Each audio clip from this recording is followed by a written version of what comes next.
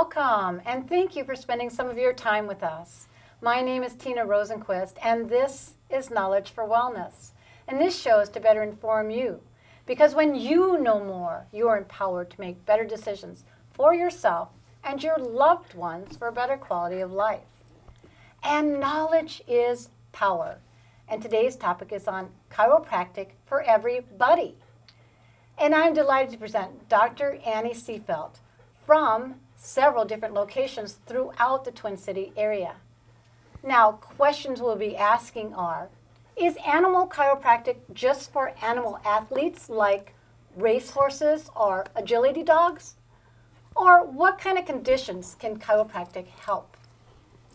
And what does it do for things like arthritis and hip dysplasia? Welcome, Dr. Annie. Thank you for joining us. Thank you very much. And of course, Ken and Dan. Pleasure to be here. Thank you. And our guest of honor, Oliver and Max as well. Now, we'll be showing, of course, my viewers not only a demonstration with actually how you work with the animals, but also I understand that these gentlemen have a testimony to give as well. Yes. So that's great. Well, this is your first time on Knowledge for Wellness, and that we know that you graduated at Northwestern College of Chiropractic. And we'd like for you to tell our viewers a little bit of why you went into this profession as Absolutely. I'm happy to answer that question. Thank you. I often get asked, what made you decide to work on animals? People assume that I wanted to be a human chiropractor and that animals was kind of an add-on. And for me personally, it was actually the other way around. Oh. I was incredibly inspired when I saw my dog get adjusted. Oh, okay. I had a 12-year-old dog who had a chronic respiratory issue.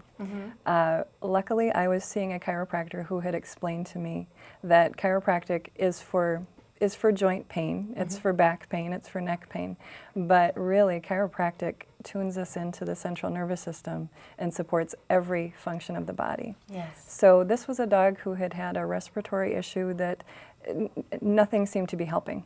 Our very, very capable veterinarian wasn't able to get a handle on it, and just nothing was quite working.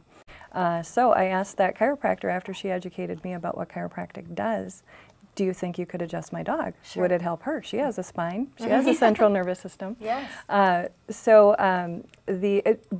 Back in those days, it was not legal in Minnesota for chiropractors to work on animals, but it was legal for animals to be adjusted in Wisconsin by qualified doctors. But seeing what happened to my dog after she was adjusted just once changed my life completely. Yes. And that's when I decided that I wanted to be a chiropractor. So you actually went to school in Wisconsin as well. I did. My training for animals was in Sturtevant, Wisconsin, at the Healing Oasis, and I've taken both the basic animal chiropractic program there and the advanced veterinary neurology program. Oh, very nice, very nice. And we want to talk about you opening up your own clinic. You are the first known in Minnesota working with animals. Congratulations on that as well. Thank you. Yeah. Thank you very much. So it kind of led into opening up one in Minnesota. Right. When I was in chiropractic school, I realized that adjusting animals in Minnesota was not yet legal. Right. But I thought it's a good idea. It's going to change. It has to change. Yes. It's the right thing to do. But what we learned along the way was when you change laws, even if they're excellent ideas, it's a real process. Yes. So it took us a number of years to get the law changed that allows chiropractors, especially qualified chiropractors, to work on animals in Minnesota. Oh, yes. So, and I'm very, very honored that my registration number is 001. Yes, very nice. So you're actually the founder for those who want to follow, because I haven't heard much about chiropractics for animals at all. And when I met you, it was just like, oh my gosh, we have to have you on the show, because you know, as the owner of a golden retriever, they also have they're known for their hips. Right. Yeah, and having issues. And we only did the traditional, went to the vet and put the dog on, you know, muscle relaxers. Sure. You know, and had we have known about you then, it would have changed his life as well. So now, of course, Oliver, he is a dog that is actually blind. Yes. Yes. So let's kind of walk through how that could help a dog that is blind as well. One of the things that chiropractic does, or I should say the basic thing that chiropractic does, is removes any interference between the central nervous system and the body. There's an enormous amount of information that is transmitted from the body to the brain about how the body is moving. The brain needs that information. When that information is lacking, there's a lot of information that's supposed to be there that's not. Depressed input to the brain leads to depressed output. Now, Oliver is such a wonderful, shining example of how chiropractic has helped him because he doesn't have visual input. Right. He's been non-visual since 2007. Okay. He's 13 years old now. And when we adjusted Oliver, and I'll let Ken and Dan speak a little bit to how that went. But Oliver's a really good example because once we got him better in touch with how his body was moving through space, even without the visual information, his life changed. Oh, very nice. Okay. So you want to walk us through how it actually changed, well, not only Oliver's life, but you as the owner of Oliver as well. Yeah, well, we went to see Dr. Annie almost a year ago. We were planning a vacation up to Madeline Island. Okay. And we were very concerned because Oliver was having trouble getting up. He was not negotiating steps very well. So, and a friend of mine had told me about seeing Dr. Annie with her poodle.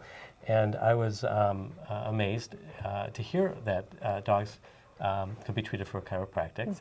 And I made an appointment immediately, and I went in to see Annie. And I think she adjusted Oliver once or twice before we went on this trip. And we just had a great time. So the trip went well. There were a lot of steps, and Oliver negotiated them wonderfully. And he's done really well with the treatment. Dr. Annie suggested that he lose some weight. We put him on a diet. He's lost about 14 pounds. And he's doing quite well. He's over 13 years old. He's slowing down a little bit, but still very interested in food and goes on 2 walks a day. Nice. And he's been doing great. So you actually saw the change within that same day after that treatment with Dr. Annie, or did he sleep on it? And Within a see few lot? days. Within a Okay. few days. It was quite remarkable. Yes. And we were very happy. Very, very nice. And of course, you work with Max. Max is a client too, Oh, patient. Okay. And, he's benefited as well. Okay. And it's interesting to get the progress reports from one visit to the next because you see what's happened and you monitor what's happened to him. It's nice. It's nice to see that things hold. Good, good. Now, of course, these dogs are not dogs that actually show or anything like that. So they're pretty much, your favorite animal, and of course, your child, as we say. They refer to us as management. I'm sorry? They refer to us as management. Oh, okay. Yeah, good to know that. And of course, you loving these dogs as much as you do, and wanting the best for them, and to be aware that an animal chiropractor can actually help. Now, we also have a demonstration that you want to show, but we want to warn our viewers that your hands know the difference between, the actual real spine and what's wrong. So we don't want them to try this at home. Right, right. So It's a powerful modality, but it should be in trained hands. Yeah. Absolutely. Exactly. So Okay. we understand a chiropractor's hands are like those of a pianist, and you understand the actual spine as well. So Certainly. yeah, let's go ahead and show that demonstration if you could. Okay, great. So I'll get down here with Oliver. Back up, Oliver. He usually does what Dr. Annie. He's well behaved with more than a. There are some cookies involved over there. So, Okay. so what we're going to do is we're going to get Oliver to back up just a Oliver, bit. back up. Back up. Back up. There we go. Good boy. Good boy. There we are.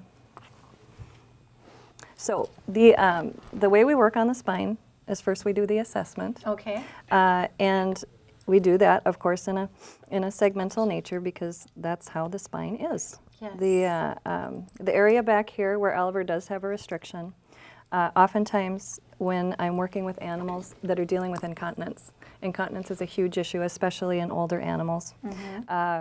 The adjustments back here can help the animal hold the bladder to make it outside to go to the bathroom, and oftentimes, until you're experiencing that, it's difficult to understand that can often shorten an animal's life if the family isn't able to manage toileting. Yeah, exactly. So that's one very, very, very important thing that we can do with chiropractic. Now, Oliver wasn't having that issue.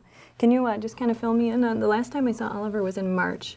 So if you could just sort of fill me in on how he's been doing since then, that would be wonderful. He's actually been doing pretty good. His mobility is good. He's, as I said earlier, he's going on 2 walks a day. Okay.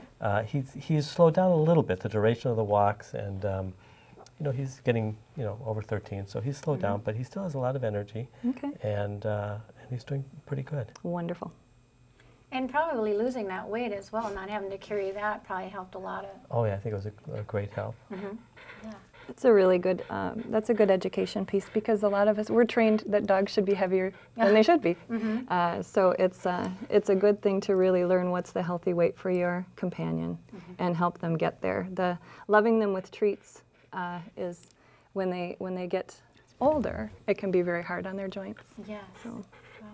So we've done 3 adjustments on Oliver so far. We've done one here in the sacrum, one in the lumbar spine, one here in the thoracic spine. Okay. And the way that the body is set up, the spinal nerves are very, very segmental.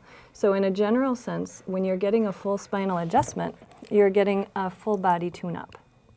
The back here, as I said, it's a lot about bladder and bowel. Right. Right here in the lumbar spine, it deals a lot with the strength in the rear limbs. Right up through here, it can be digestion, it can be heart and lungs, and then as we get up through this area, it's more the front limbs.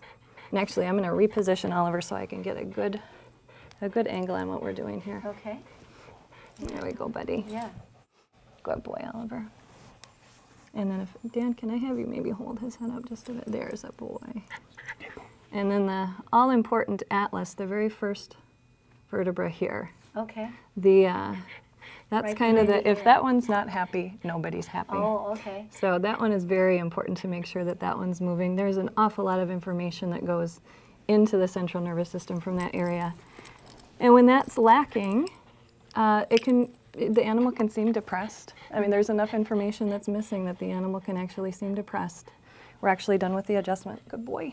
Wow. Good boy, Oliver. Boy, Oliver. And he didn't yelp or hurt at all. Oh, no, so no. That's really, Right. you know, to reassure the viewers that, you know, if they're thinking about going and seeing a chiropractor or animal chiropractor, you know, that there was no, you know, hurting of the animal at all. Right, you know? right. No, it's very gentle.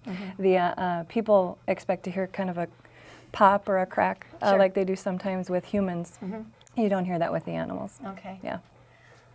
Well, with this situation with Oliver and how he came to you, he doesn't come every week, correct? He actually No. comes, let's say, when you first start out. Why don't you walk us through, let's say, your first initial visit with an animal?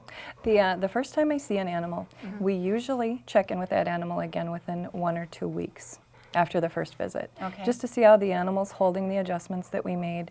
What do the owners have to report as far as they, you know, whenever they come in, there's always some concern. Yes. So we want to know how are they doing regarding that concern.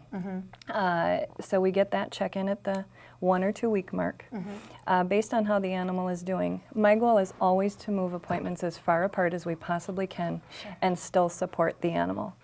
What I see as a maintenance interval is anything up to every 3 months. Okay. So some animals I see every few months.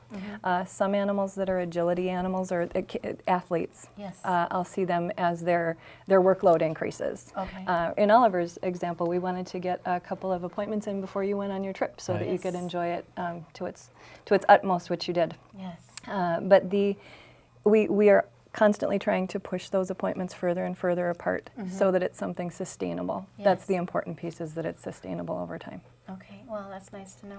Sometimes I'll book appointments with Dr. Annie after he's been to the groomers, so that way, because that can be very tiring for an older dog Sure. to be there for several hours. That's a very good point. That can be stressful on them. So after the groomers or after an anesthesia, that's the other piece too. When an animal is under anesthesia, it's a very good idea to have them checked chiropractically afterwards, just to make sure that everything is in alignment, because they're not protecting their bodies as they normally would Right. when they're under.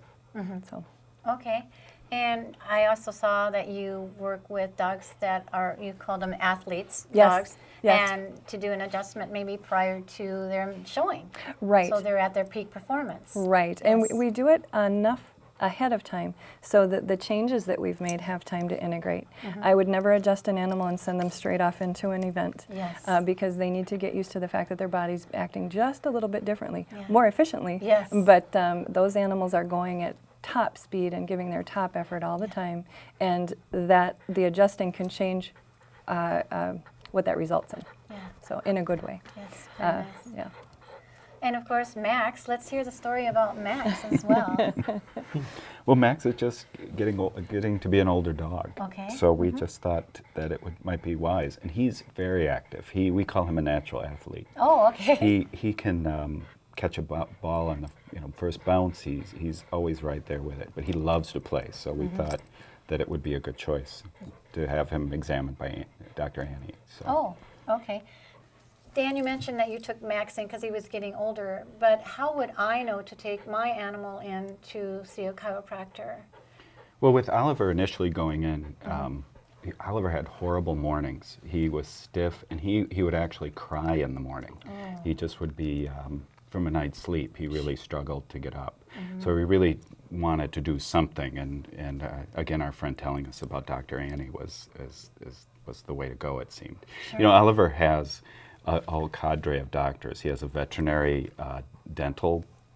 dentist he goes to see. He has a veterinary ophthalmologist, so why not a veterinary chiropractor? So it wasn't foreign to us. It seemed like a great idea. Yes. And we have a knowledgeable friend that we trust her advice. So Great. Very nice.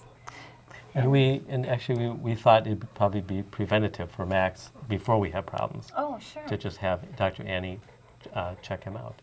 Max has a big job to do, assisting Yeah. Oliver Yes. as his visual assistant. well, and these we like, like human beings, we need to stay active to stay young. We got to keep moving, and Sure. we'd like to keep Oliver moving as Yes. long as we can. Yes, So- the body's definitely built to move, and Yeah. that's what we support.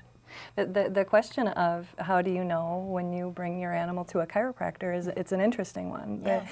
because it can really be anything. It's I work with the canine athletes. Oh, okay.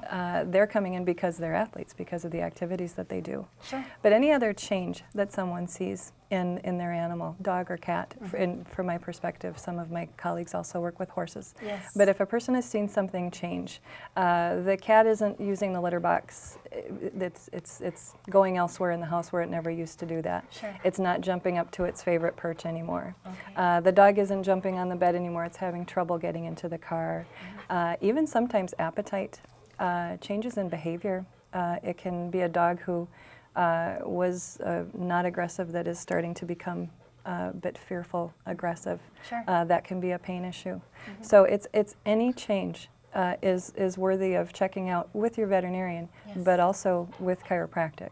Okay. So that brings the next question that I'm thinking, of course, is that you have to have a referral from the veterinarian Right. before they come and see you. So, Right. yeah, if you could elaborate on that as well. Absolutely. I do get questions about that. The way that the law passed in Minnesota in 2008 was in order for an owner to bring an animal to see an animal chiropractor, that animal chiropractor needs a referral from the animal's veterinarian first. Okay. And it's part of the way the law passed. When all that gets put into place, it's always a big process. Well, And very that similar was- to, let's say, a doctor giving a referral to a physical therapist. Right, right. It is. It Yeah. is. Yes, and that's how it came about. It was a similar process, and really what the spirit of that was making sure that the animal does have a veterinarian. Oh, okay. That there's a veterinarian in the mix somewhere, and what it has been, it's been an absolute blessing because it's an extra step when an owner wants to bring an animal to see me. We can't just make an appointment. We have to get that referral from the veterinarian, but it's a fairly simple process. You folks have been through Yes. it twice. Most veterinarians are more than happy to provide the referral. They're happy that chiropractors are out there as resources. Yes. But the wonderful part is it builds a bridge between the practitioners. So now Oliver and Max have a team working for them rather than two doctors working in isolation. And when I'm done working with the animal, I provide the notes to the owners, but I also send a copy to the animal's veterinarian so that they're on board with what's changing, how is it changing, what are we doing, so they're not referring off into oblivion, they're getting feedback. Right. And that's holding not only you accountable, but also the veterinarian as well. Sure, too. sure, absolutely. So, yeah.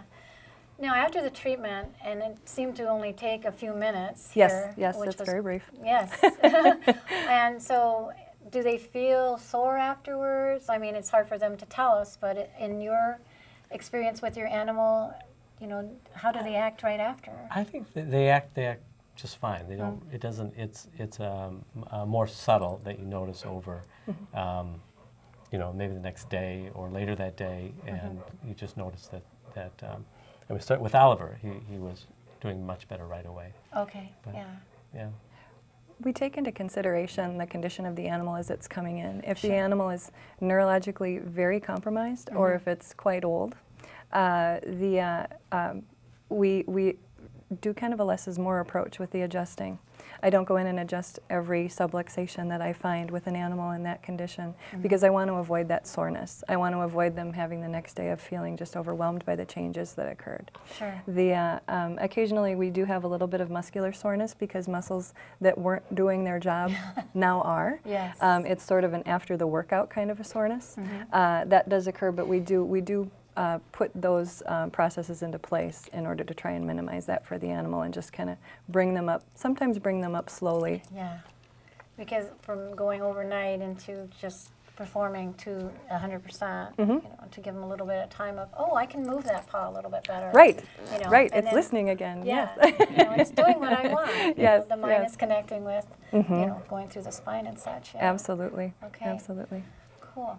And we, of course, want to talk a little bit about other areas of chiropractic, animal chiropractic. Now, you mentioned animal chiropractic. You were the first founder in Minnesota for dogs and cats. And then there's also those that are working with horses as well. Yes, So yes. we want to... There are a number of my colleagues work with dogs, cats, and horses. Yes. I do have some colleagues who work strictly with horses.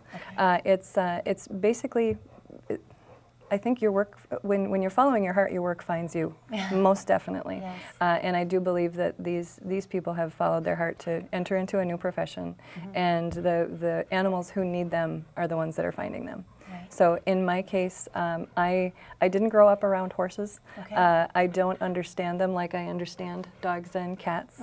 So I feel that the horse is better served working with someone who perhaps is an equestrian or who has been around horses forever. Sure. And my practice with my dog friends, my cat friends, and my people friends keeps me very busy. So when I get a call about a horse, I refer it to one of my very, very capable colleagues. Very nice.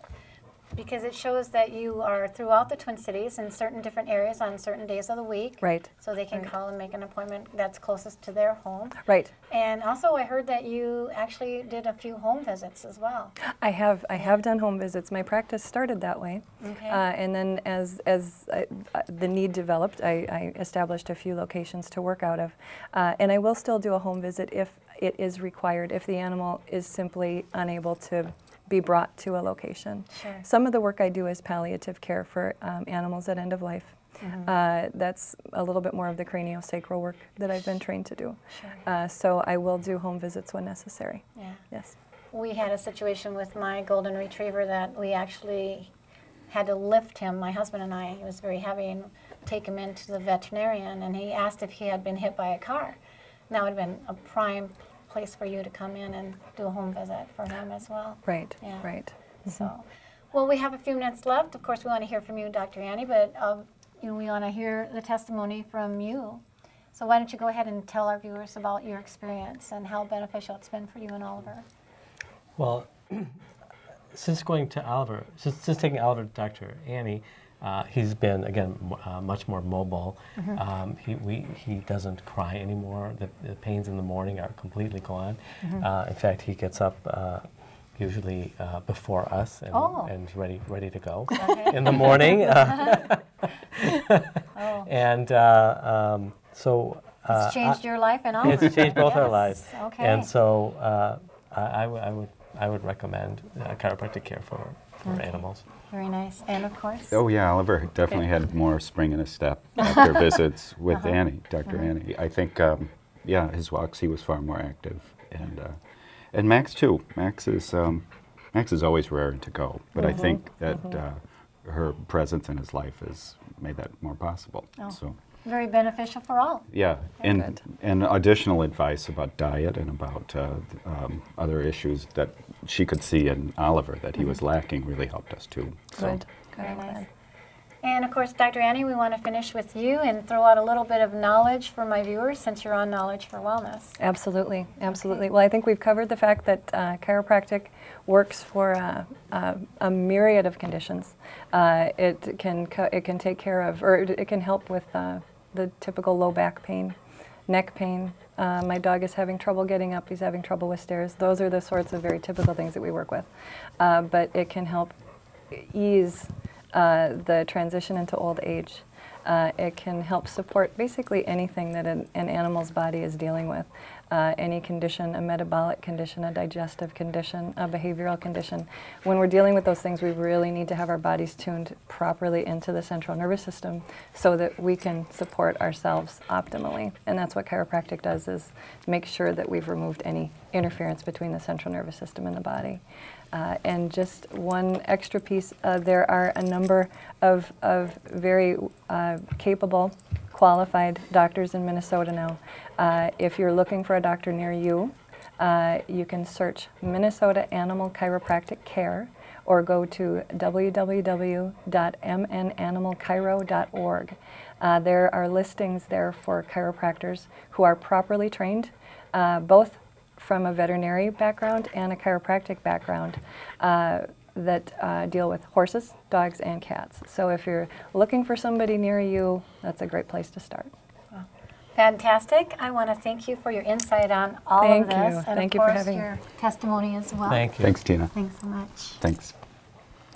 If you have any questions or would like to contact Dr. Annie, please contact them at www.chiropracticforeverybody.com. And please tune in to my other shows of Knowledge for Wellness being televised throughout the Twin City area. And you can also see my previous shows on YouTube. And if you get a minute, you can visit my website at www.knowledgeforwellness.com, or you can connect with me on Facebook, LinkedIn, Twitter, and YouTube. And the mission of Knowledge for Wellness is to inform viewers on health issues, to expose, educate, and make viewers aware, to enhance themselves and their loved ones for a better quality of life. And I sure hope we have provided you with more knowledge to benefit you and your loved ones. Remember, health is wealth. So until next time, be well, and goodbye.